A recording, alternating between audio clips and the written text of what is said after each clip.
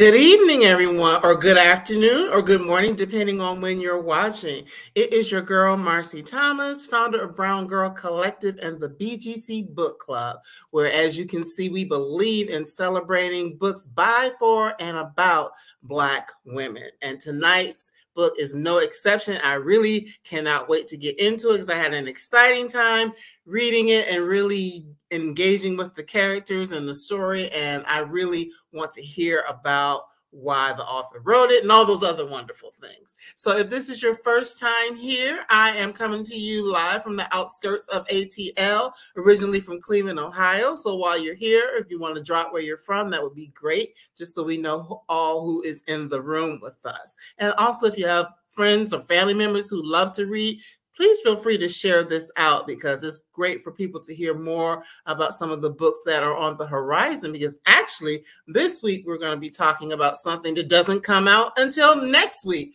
depending on when you're watching this. So we are getting an advanced, exciting preview of this wonderful book, which is The House of Plain Truth.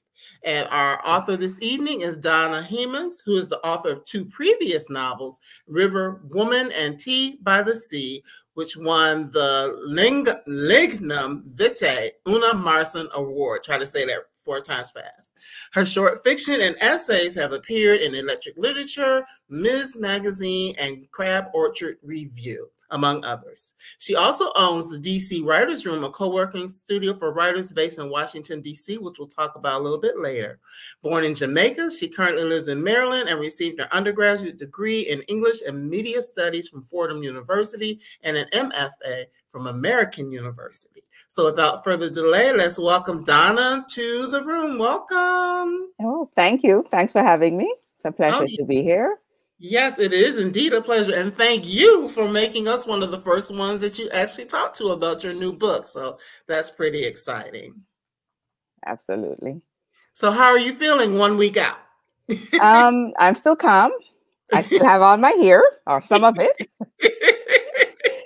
It's feeling pretty good. It's I think when you work on a project for a long time, you're ready to release it, and I think I'm there. Right, right. So, of course, we're going to get into what the House of Plain Truth is all about. But one of the things I did read in preparing is that you actually have been working on this particular story for quite a while. Indeed, yeah. I actually started writing it in about 2006, 2007. And wrote multiple versions of it. Wasn't 100% happy with the story as I was writing it. And so it just took some time for me to get to a place where I felt like this is the story that I wanted to tell. And this is the best way to tell it. It happens sometimes, but here we are. All right, and that's wonderful. We're so glad that you did it. So, of course, since the book isn't out yet, we know that oftentimes you have early readers. So there may be a few people who join who've already had the opportunity to read it. But for those who have not, tell us a little bit, just a snippet of what the House of Plain Truth is actually about. So it's a story about family secrets, which are basically triggered when Pearline decides to give up her life in Brooklyn and move back to Jamaica to help take care of her sick father. And on his deathbed, he makes 2 requests of her. One is to find her siblings who had been left behind in Cuba 60 years earlier. And the second is to be his memory. And so she has to figure out how these 2 things are related and whether or not she can find her siblings. Wow, and it's such a fascinating story. We'll get into some of it here as we continue in our conversation. And for those who haven't watched before, if you're looking for spoilers, you're not going to get them because the whole point is to go and grab a copy of the book and read it and, just really dive into actually a very beautifully written story. I don't know if I told you that when we came on, before we came on, but I just really love the way that the story was written and the imagery and all of those things.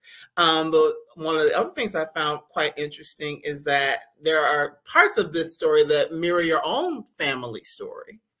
Yeah, absolutely. So the story is, one of the things that I think a lot of people don't really know about, as I have been talking about this book, that's one thing I keep hearing over and over, is that people didn't know that a lot of Jamaicans or people from around the Caribbean migrated to Cuba to work.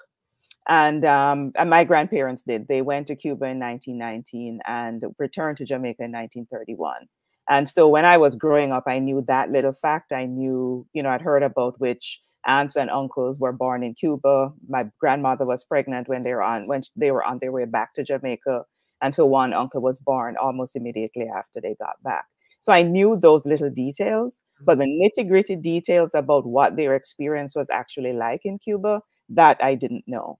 And so by the time I, got to an age where I wanted to try to understand a lot more of it, my grandparents were already dead. And so I had to try to figure out for myself what that was like. And, as a writer, I guess the best way to do it is to write a book.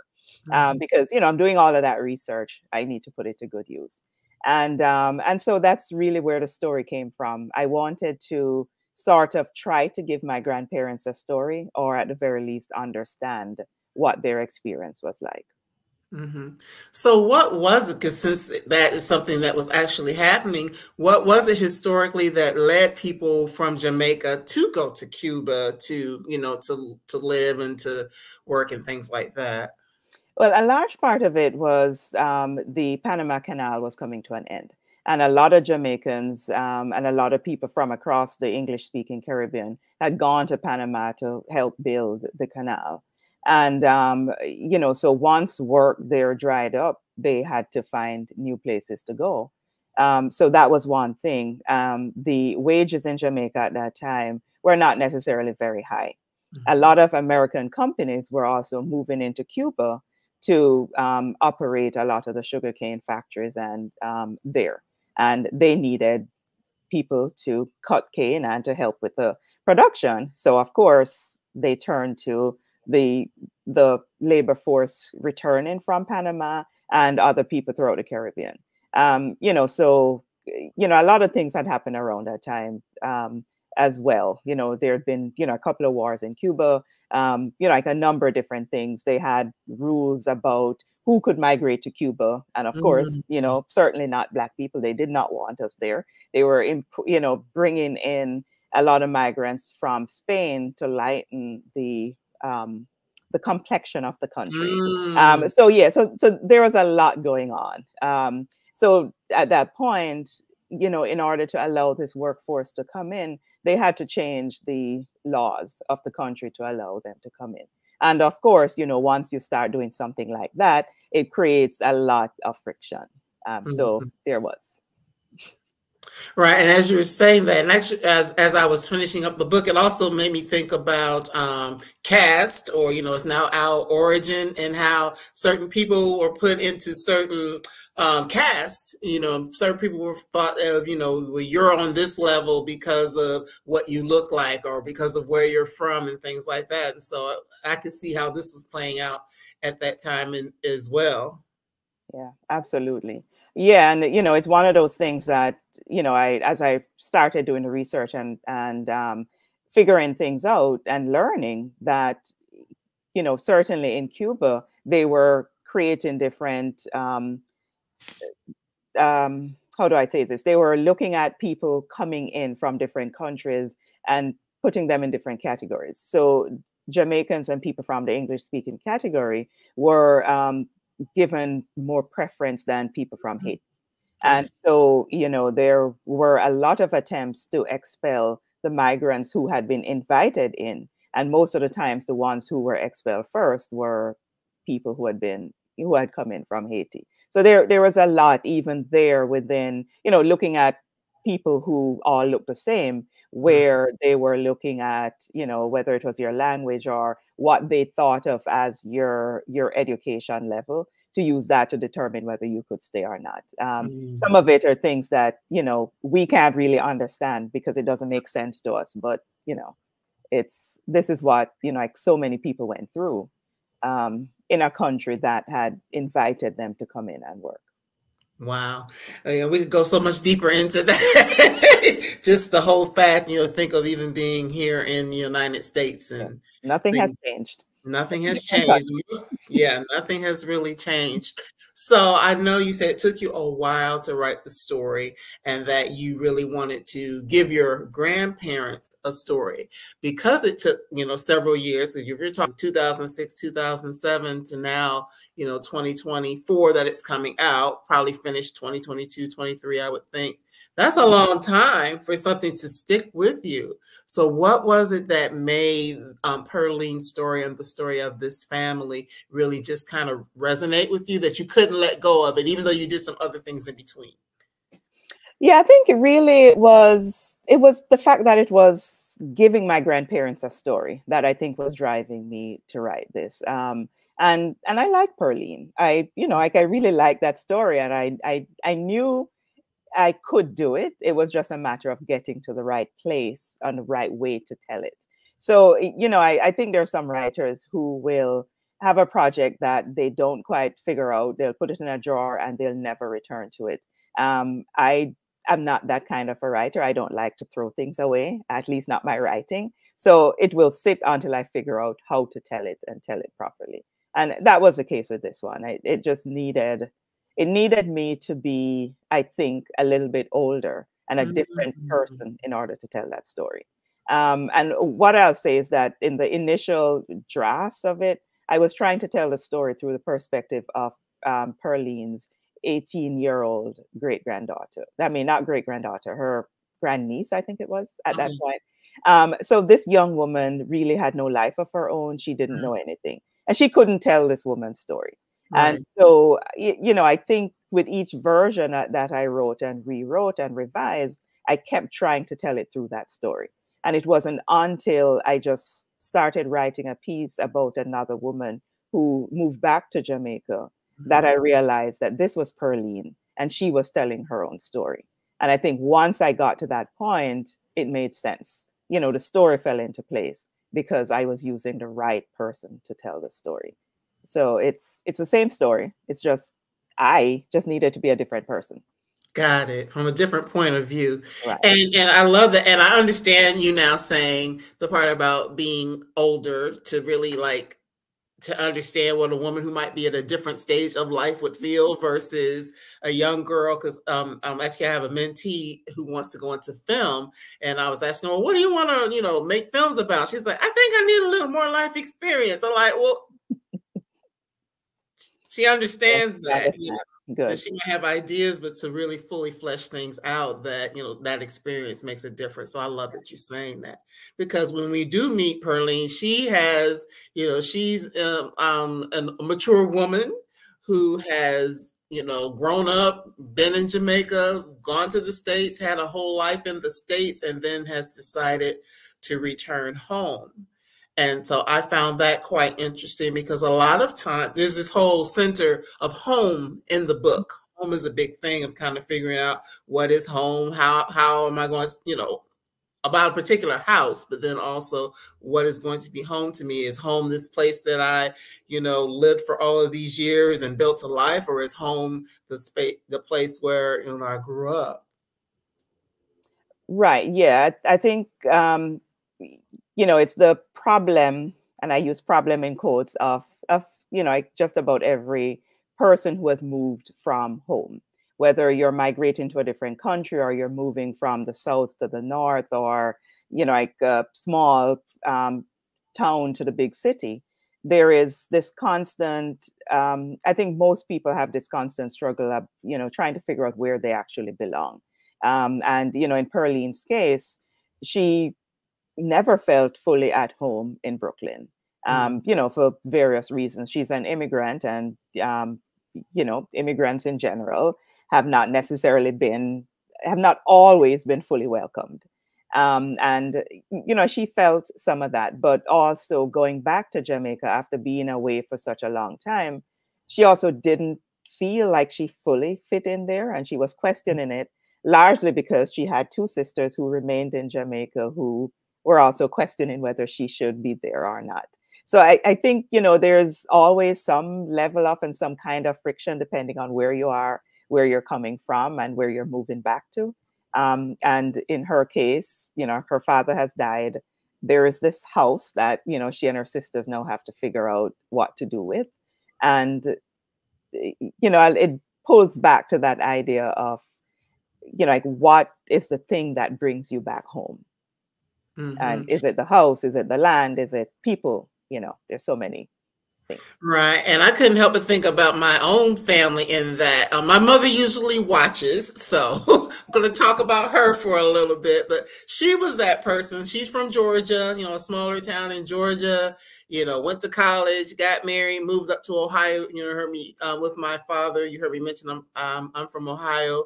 And then in later years, many years later, she moved back to her hometown. And so just, thinking about what that process would have been for her. She went back, her mother, my grandmother was still alive at the time. So, that's similar to what Pearline was going through. And similar to Pearline, my mom had a sister that was kind of like, well, you were gone and da-da-da-da-da. So I could really, relate to that. And, just see what I've seen in my own family. Right. And I can imagine that happens often. Yeah, I'm sure it does. And sometimes not with good results. But, I think too, a part of it is that there's so many people who migrated from Jamaica. I can talk about Jamaica in particular in, let's say, the 1940s, 50s, 60s, who went away with the idea that they would be going back home at some point. And they have sort of lived kind of, with their foot in, in both countries, because that was the idea. I'm going to make my life and then go back home, build this nice big house up on a hill, and live happily ever after. That's what Pearline's father wanted, and that in some ways is what Pearline wanted. But I think the reality for a lot of people is that just doesn't happen. They dream about it, but when it comes down to it, they're returning to a place that they don't know, no longer understand, have no friends or family there. And so, there's a lot of friction, in that decision. Or I shouldn't say friction, a lot of tension in that decision, whether they will be, going back home or not. And how do you define that place that you probably don't fully understand anymore because you have been gone from it there for such a long time. Right. You have to come back and kind of reacclimate yourself. Things have changed. The community has changed, all of that. So it's really something. But at the heart of this story, of course, is about family as well, just relationships among family. And, there were so many different ones. We've already kind of talked about Pearline's relationships with her sisters, Aileen and Hermina, and how they bonded because they remained there in Jamaica and were kind of, well, we're taking care of Dad, and we're doing all these things. You come in, you come back, and you have all these expectations, or you're trying to tell us what to do. And she's like, well, hey, I've been helping you guys out all this time, so I have a say as to what's going on. So of course we're seeing that dynamic. Right. Yeah, and it's I guess in some ways it's just hard because there isn't really much separating them other than the fact that they have lived in different places. They were very close growing up, but two remained and they just remained close. And there are some things that Pearline says at one point that, like she just feels left out of their conversations. They're us, it used to be us girls, but now she's no longer a part of that. And, in some ways it's just growing up. It's growing up and growing old and, creating new relationships. But it creates a lot of tension for Pearline when she goes back, just trying to figure out how to be a part of this group again. And we also see a mother-daughter dynamic with her daughter, Josette. Right. Yeah. I think I often write about mother-daughter relationships, and I guess it showed up again here because that is something that I do. So Pearline has had a somewhat difficult relationship with her daughter, and I think a lot of it stems from the fact that, one, she's an only child. She was very close to her father, and her father passed away from a heart attack. And I don't want to, give away too much. I don't want to say too much, but there is some friction there because of, like Pearline's work habits. I mean, she worked a lot. in order to fulfill this dream that she had when she left Jamaica, and in some ways to fulfill her father's dream. And so I think there are things that she missed out on with her own daughter, and her daughter had, like held, against her. So there is that tension there, but it's not bad in the end. That's all I'll say. Yeah, we won't say too much. We won't say too much. But I just found, well, you said enough that I can say this, put it this way. That, it just makes me think a lot of times there is this mythology, which I guess isn't necessarily a mythology, about immigrants coming to the United States and working like really, really, really hard. I know you've heard Right. with 10 jobs. I know you've heard that. So it's nothing, but I mean, it's a real thing, and not just Jamaicans, even others, because they feel like, coming to the United States is such this land of opportunity, or they feel when they come here. But oftentimes it does require to really work hard, and it may mean you have to have 2 jobs or 3 jobs, or whatever the case may be. So that really felt like what I am accustomed to seeing, in that regard. And then, of course, you have the child who grew up as an American citizen who has a different take on things. Right. Yeah, there is some truth to it. And, certainly not every immigrant comes and, has the 4 or 5 or 10 jobs. But I think there are a lot of people who do it. And I think what, in order to understand it is to really look at how many people they're taking care of back at home. And so for some people, depending on where you have grown up or how you have grown up, it's your mother, your father, your siblings. They're just, a hurricane comes and the roof is gone. Somebody has to replace that roof, or somebody needs medication, somebody needs surgery. There's usually something. And I think there are many people who come and then work those many jobs because they're trying to not just take care of themselves here, build a life for themselves, but really either take care of people who are living or save enough so that they can go back to build this life that they are, they expected to have by migrating.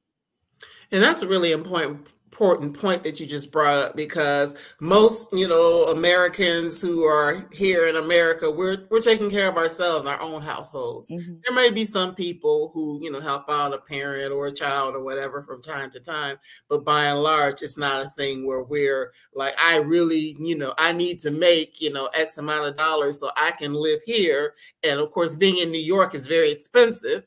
Right. Right. And still send money home. So that is something to think about, that it is, yeah. Family, Right. And Pearline does say that at some point, where she reminds her sisters, or she's thinking about it, just how much she had to do to help them out. I think it's not to make people feel guilty, but it's, she's doing a lot, and, family members are, doing a lot.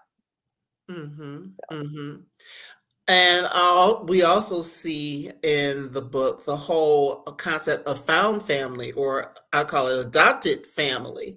And that's something that we, as people of the African diaspora, tend to do. Right. Someone will come into our lives and we adopt them, as a son, a daughter, niece, nephew, whatever the case may be. And so that we know that family, yes, it's blood, but it also extends beyond that. Right. Yeah. I mean, are you talking about Derek? Yes. As he, well, yeah, he actually happens to be blood. It's a surprise relative, because she didn't know about this. Well, Pearline didn't know that her father had another child. And so, she, this nephew of hers shows up and she decides to accept him. But I think too that a lot of her acceptance stems from the idea of what her mother wanted and what her father wanted, that the house in Jamaica, or their home, be a place from which they could never be removed. And so I think if that is the idea and that is what you're going with, then how can you say no to another relative, whether you knew of him or not? So I think a lot of it really stems from this idea that, you know, they were turned away once from Cuba, and she feels that as a people, you know, they've always been moved. You know, this is the one thing that you now own, and it's yours, it's your family's. You should do everything you can to hold on to it and bring everybody in, as opposed to turning family members away. Absolutely, absolutely. Now, I do want to kind of shift a little bit because we're talking, you know, we're talking about her parents, and of course, at the time, the parents are speaking to her, but they are not in the land of the living. And wow, that was just really deep to read, to think that, you know, people from beyond, you know, speaking to you and, you know, showing you things or telling you things or leading you in a certain direction. How much of a challenge was it for you to write that part of the story, or are these things that are just naturally a part of, you know, your own history and background, that it was like, oh, this is what, you know, my life has been? I can't say that's what my life has been, but you know, it's one of those things where I have so many relatives who, and not just relatives, but you hear people talk all the time about, you know, like hearing from somebody who has passed on. And, you know, I think it's just so much a part of our culture that it felt natural to do it in this book. You know, I remember my mother died about 2 years ago, and not very long after, I remember seeing somebody who asked me if, you know, if my mother had appeared to me yet. And, you know, it's not really something that, you know, like my parents, you know, it wasn't a part of their practice, I should say.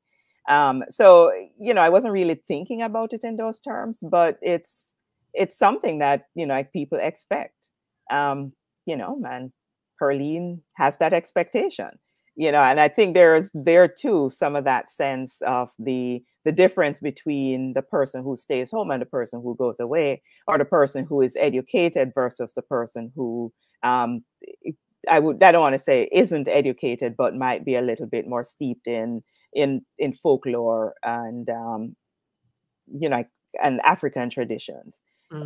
So there's at least one point in there where she talks about some of the traditions that, you know, people usually do after someone has died, and you know, and missing some of those sorts of things.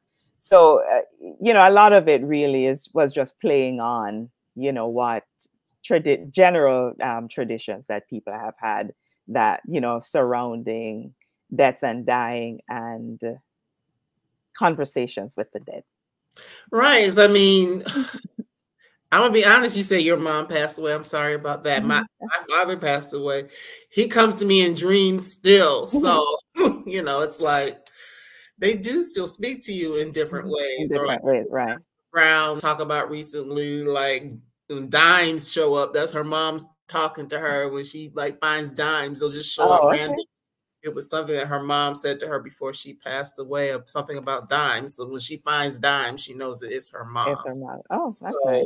You know, for some people, they go, oh, that's woo, kind of woo woo. But I look at it in a lot of ways as a comfort, so to speak, to know that, you know, the people who are no longer with us are still, they may not be with us in the physical, but they're always here. So they're always here, right?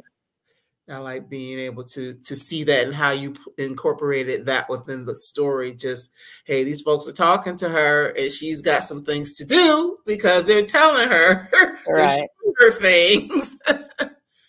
Yeah. And so I think it's both the tradition and the culture, but it's also that sense of guilt too. You know, you've been charged with something. Are you doing it? Are you following through on what has been asked of you? And it could be, you know, in this case, it's this, you know, her father says, "You are my memory." What is she going to do with that? And, you know, that is her story. But I think for so many of us outside of, you know, fiction, it's, you know, what are we doing with our lives? What are we doing with what has been either passed down to us or given to us? And you know, are you guilty or feeling guilt about what you're not doing? So I think a lot of it, you know, plays in with with our real lives, with the what we may or may not follow through on, what we may, stories that we may just overlook for whatever reasons. Mm-hmm.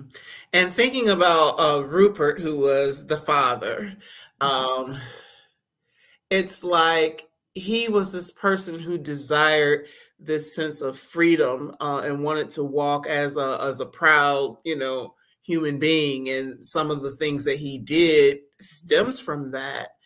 And just looking at how some ways that could be a good thing.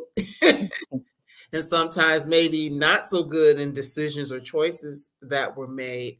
But, also looking at how that impacted how Pearline showed up in the world. And how she raised her daughter. Mm-hmm. Yeah, absolutely. I think I look at it as, the way we see it, the stories we tell ourselves that then form who we are and the people that we become. And in some ways, that's the legacy that we keep passing down. So one of the things that you will hear and see in this book is this idea of failure. And, like Pearline was afraid of failing. She didn't want to fail. But a lot of that came back to what she thinks of the story of her family and just how that, it kept, being passed down. And then also plays into what she does for her daughter, how she, reacts to or interacts with Derek.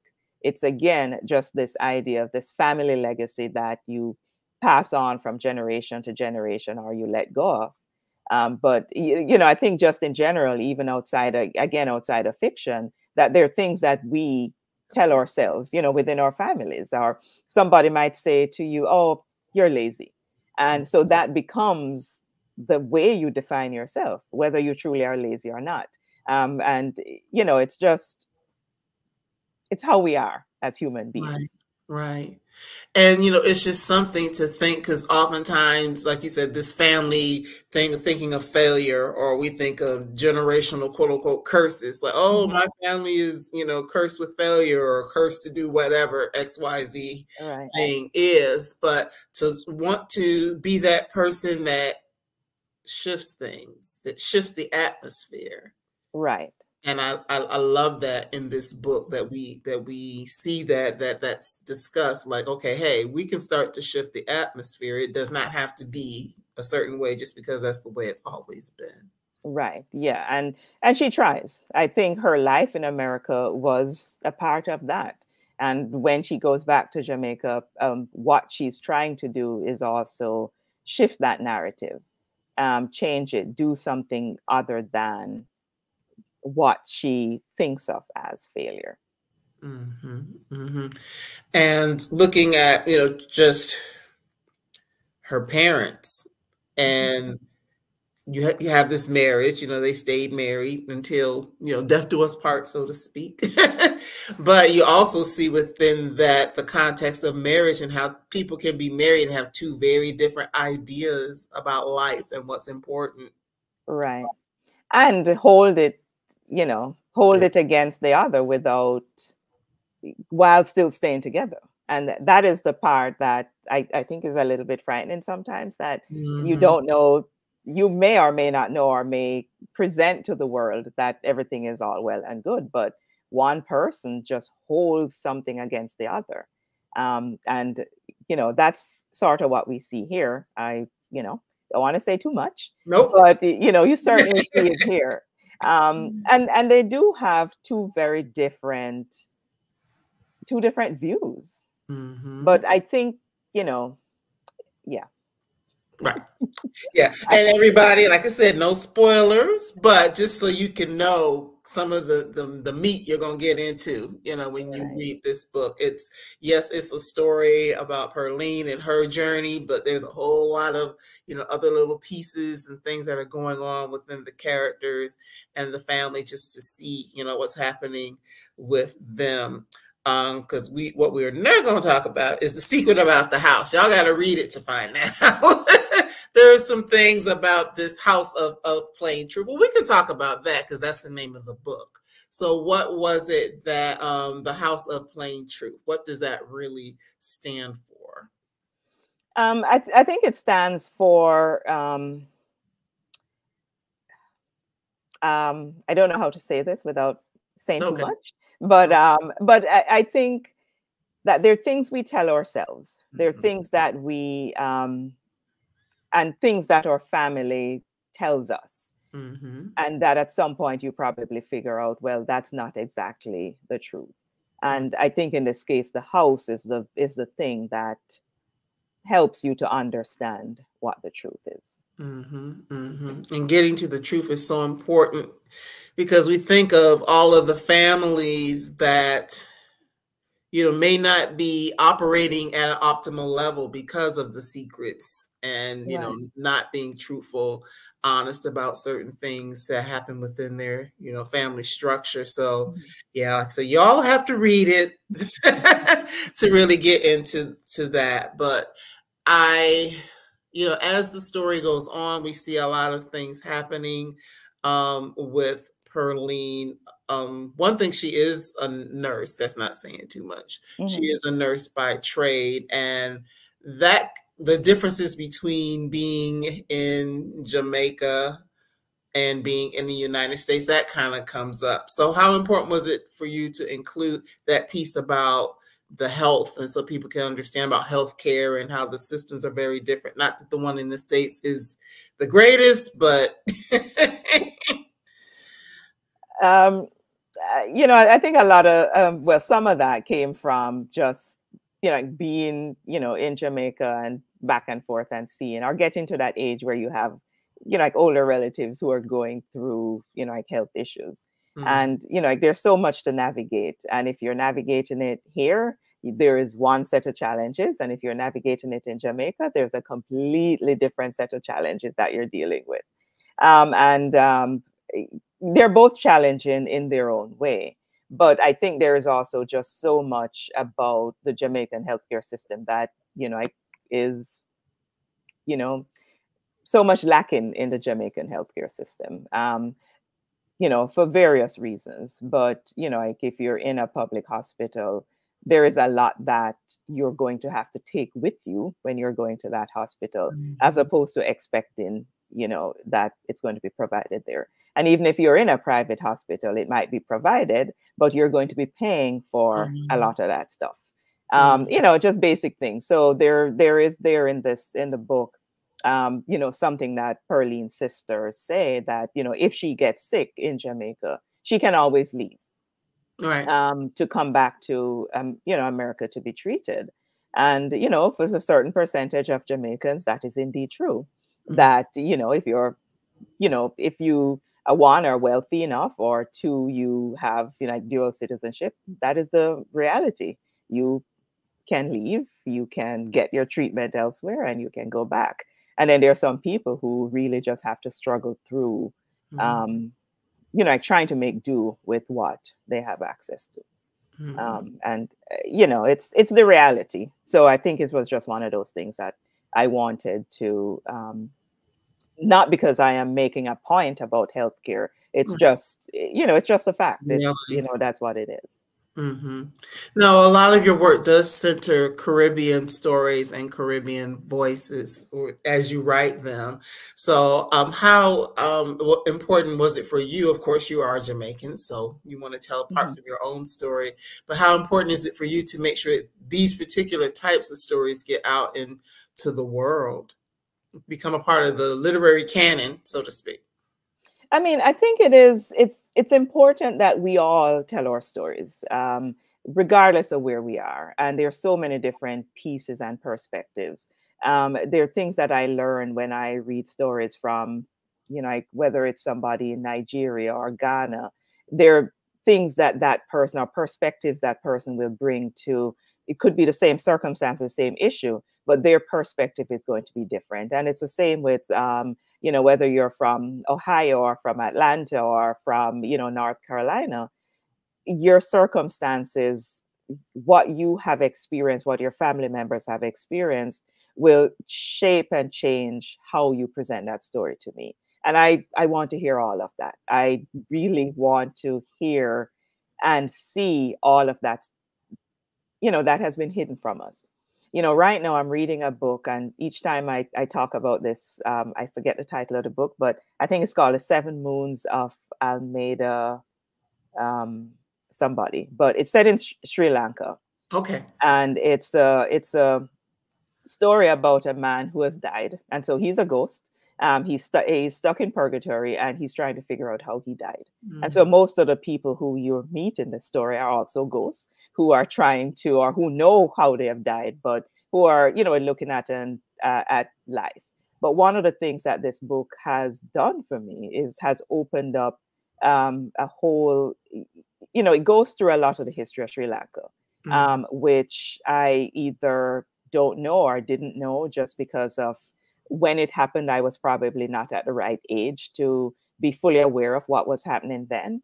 But there's just so much history that probably just isn't talked about, but it's presented in fiction in a way that makes it really engaging. And I think that all of us can do that regardless of where we are. And we can present and bring our own stories and make them just as interesting for people. And, these are not, they don't necessarily have to be hard stories about the difficult stuff, but, it's just your perspective. And I think it matters. It helps all of us in so many different ways. I would agree, and that's why I wanted to have you here, because it is a different story, because you can see, how can I put it? You can see the differences in perhaps the way we may live or function in the world, but then you can also find the similarities. And, that's what I really love about that. When talking to women from across the diaspora and really be able to see that, to hear that in those stories, or, because I mean, it's something as simple as our food. We may eat the same things, but we're just preparing them differently. Right. And it came from somewhere. So there's a through line that, is amongst all of us, but then there are those things that are a little bit different. I can remember years ago reading Americana when it came out, and kind of the same thing, seeing like, okay, being from, I want to say it's Ghana, and, being Nigeria, right, and being in America and what life looks like from that perspective. But then there are those things that are very similar. So I really do appreciate you telling this story. And folks, it's out next week. So it's not too late to go ahead and pre-order a copy of The House of Plain Truth, and, really dive into this story and learn something about the history, because I knew nothing about the whole Jamaica, Cuba connection. So that was, a thing for me to learn, and just to see, learn about the family and the different spaces that they were in and how they navigated that, and the relationships, and, all those things. I had someone here say, love the title. Yes. It is a great title. It is a great title. So, and I'm gonna throw something out real quick. If you don't have a copy and want to get one, it is available at the Brown Girl Collective bookstore, which is listed there, and that goes directly to Bookshop. So if you're interested in picking up a copy, you can grab it there, or any of your other retailers that you enjoy shopping with. And pre-orders are important when books haven't come out yet, because that first week of sales is a big deal. That they are. Publishers like to look at those numbers, and I think generally what it says is that, one, there is interest, and it helps them to make some determinations, and bookstores also make determinations about what they will carry, and how much they'll put behind a particular book. So is the book also going to be available in an audio? Yes, there's an audio and an ebook format, I think. Audio for sure. I don't want to say anything about the ebook, but. Well, that's good. That's good. Did you get a chance to select the person who reads the story? I did. That I did. Yeah, and not every author has that opportunity, and I'm happy that in this case I did. have an opportunity to listen to the people who auditioned and to participate in the process of deciding who did. Mm-hmm. So for those who get a chance to read The House of Plain Truth, what is one of the big things that you want them to take away from the story? I think because so many people have said they never knew about the number of Jamaicans who had gone to Cuba to work. I think if this helps you to go on and read more and understand the dynamics between, like migrants, things that happen or the experiences of migrants, whether they're, going to Cuba, whether they're coming here to America or going or wherever it is in the world that you are, people who are coming into your country from another place. I think if it helps people to understand that or to step into somebody else's shoes and look at their circumstances, if that's all you get from it, it will make me very happy. Mm-hmm. I would say the biggest thing besides that for myself personally was just the relationships in the family and seeing, the ebbs and the flows and people maybe, not getting along as much as they could and, watching how things shift and when people sit down and start having conversations with one another and, all of that and beginning to have a level of understanding because it's so easy in our relationships, familial or otherwise, to, make up your mind about a person or a situation. And, even if it's based on past experience, right. There's always something that you don't know that if you take the time to really, have conversations and, be honest about what you're thinking and feeling that, it can make a big difference. So that was another thing that I got out of just watching that family and the dynamics within the family and, how they were relating to one another over time. So but before we go, I mentioned it earlier on that you are the owner of the DC Writers Room. So tell us what that is. I love the idea or concept of it.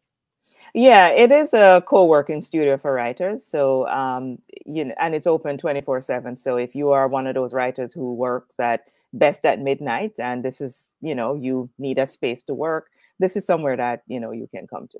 And it's really just a quiet space. I am one of those persons. I can't work in a coffee shop. I just need quiet around me. And, a place like the DC Writers Room is exactly that. It's the studio itself is really quiet. Nobody will disturb you. Unlike in a coffee shop where you spread out, you probably can't leave your things there. You can get up, you can move around because you're in a private space. So it's, there are lots of writers there who work from, whether fiction, poets, there are a couple of playwrights, like some journalists, people doing a number of different things. So it's both a place to work, but also gives you an opportunity to meet with and to build a community of writers, if that's what you're interested in. Wow, that's really exciting. So what was it that prompted you to want to build a space like that, a community space? Well, I didn't start it. I can't take credit for that. Oh, okay. But, another writer started it a few years back, and then another writer purchased it from the original owner. And, when she wanted to sell it, I decided, well, okay, well, this might be something that I can take on and try to build. And so I did. But I think a large part of it is that it's nice to see people having a space and, being able to create and work. And there are times when I don't feel like writing, when I go and I am there, I know that there are other people there working. I might just hear the little clicks of the computer and I know I'm not alone. There are other people going through some of the same struggles that I have. And it is actually inspiring in some ways. Right, because that's one thing about writing. It is definitely, well, when you're in the thick of it, it's a solitary process. Ultimately, isn't because you're dealing with editors and all these other things. Right. So, but when you're in the thick of it, I was watching someone on social media and they were saying, yeah, you spend a lot of time staring at a blank page or whatever the case may be. Exactly. Yeah.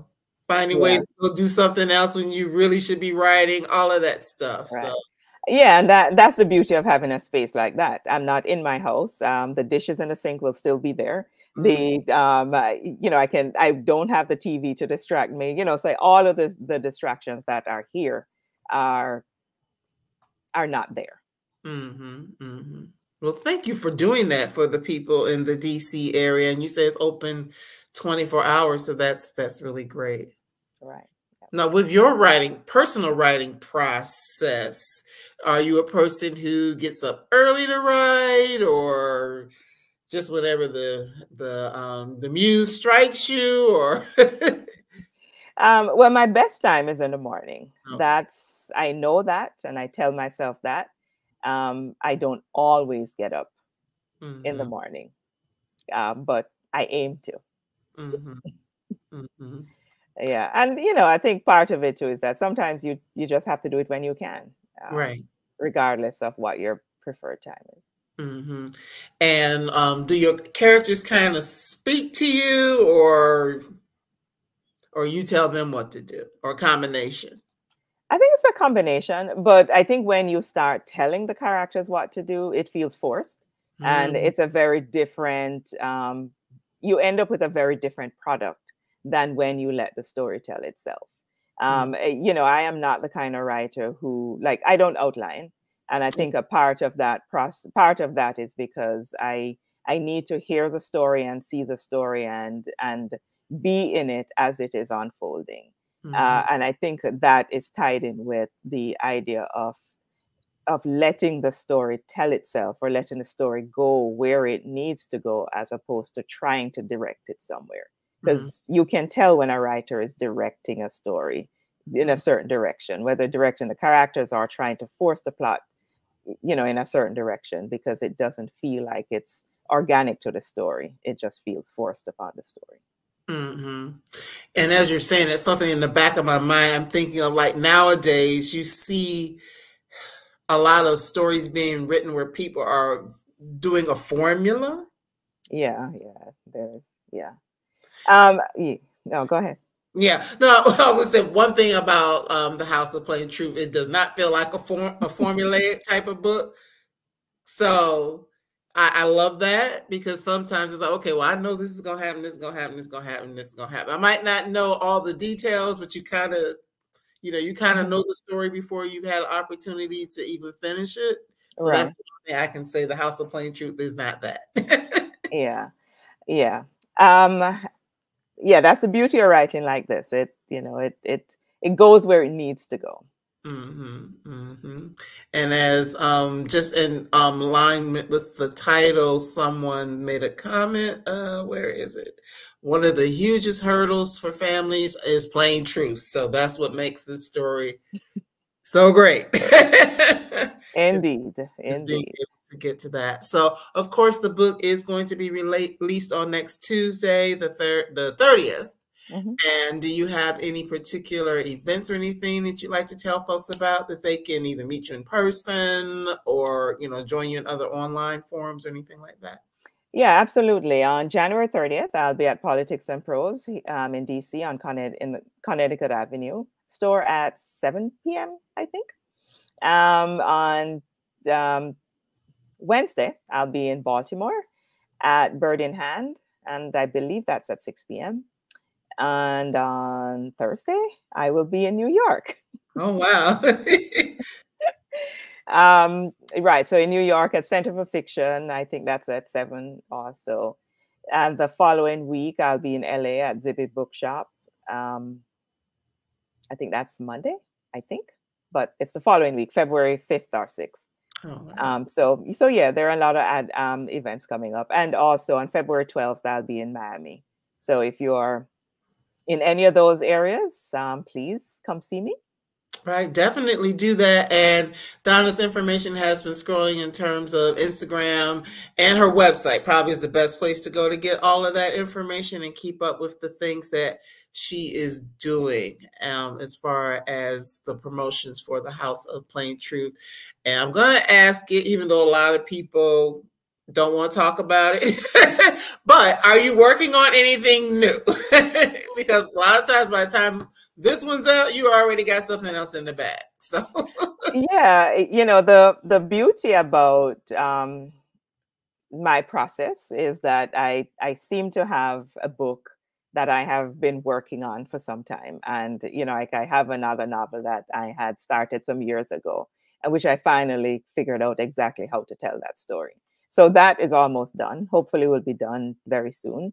And then I have another idea beyond that that I just have maybe a page of, but I think it can become something. So there's always something in the back of my mind. I love that. Just a little seed of an idea.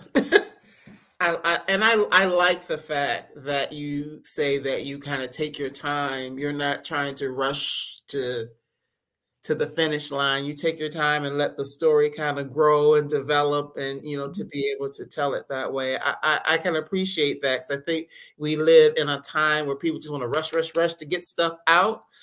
And yeah. I remember some years ago somebody told me that once a book is published, it can't be unpublished. And I've never forgotten that. You know, it's so I take my time to tell the story that I want to tell, and not tell something that I'm going to regret. Mm-hmm. Good advice for all you writers out there. Don't tell something you might regret. That is good advice, and a great way to finish up. So Donna, thank you so much. I appreciate your time and your energy and the House of Plain Truth. I'm gonna have to go back and read some of the other things and be on the lookout for what you have forthcoming as well, because I think you have a beautiful voice, you know, and it's good to really be able to hear your voice and hear these different stories from the Caribbean and beyond. So thank you, and I appreciate you for doing what you do. Thank you. Thank you so much for having me. And I appreciate your kind words. Oh, not a problem. So if you don't hang up on me yet, hold on. I want to announce what's happening next week, but I don't want you to hang up just yet. So just hold on for 1 second. I'll let you get some water or whatever you need to do. And someone saying thank you. You're welcome, Ruby. And then I will be back to you in 2 seconds. Okay. All righty. So everyone, wasn't that a great conversation? I really loved having a chance to talk to Donna. And as I already mentioned, please go out and, you know, grab a copy, pre-order, whatever you need to do to get the House of Plain Truth in your hands. It is a book you can read, you know, over the course of a weekend or whatever, and just really dive into the story and, you know, enjoy what she's talking about and learn some things along the way.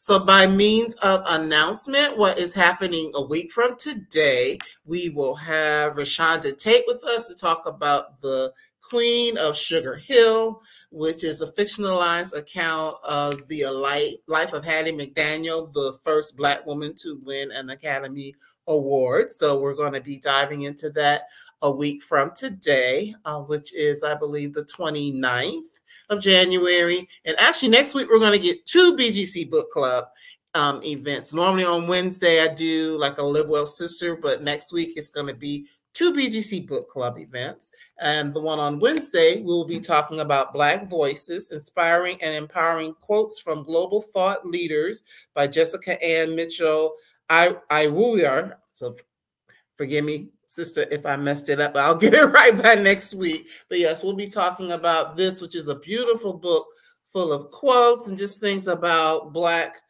thought leaders. And I thought that would be a good way to segue into Black History Month, which will be the following day. So look for those 2 next week on the 29th and the 31st. And soon and very soon, I'll be announcing all of the wonderful authors that we will have joining us in the month of February. So with that being said, I bid you all adieu, and we will see you again here in the next week. Take really good care of yourselves.